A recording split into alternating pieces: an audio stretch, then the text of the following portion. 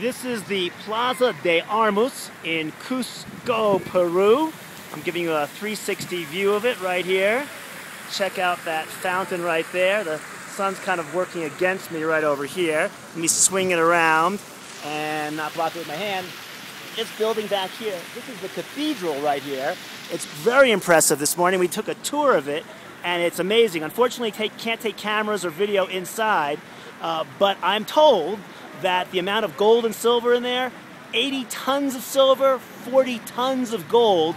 So it's pretty impressive. In fact, my brother did the math, and 40 tons of gold is about $1.8 billion, to give you a rough idea. Anyway, let me just kind of take you around this plaza once more. Cuzco is filled with all sorts of these plazas all over the place. This is one of the more impressive ones. Really a nice place to hang out and warm up from the cold temperature. And once again, there's that beautiful cathedral, and I'm going to give you a little closer look at the fountain right over here. Again, Cuzco, Peru.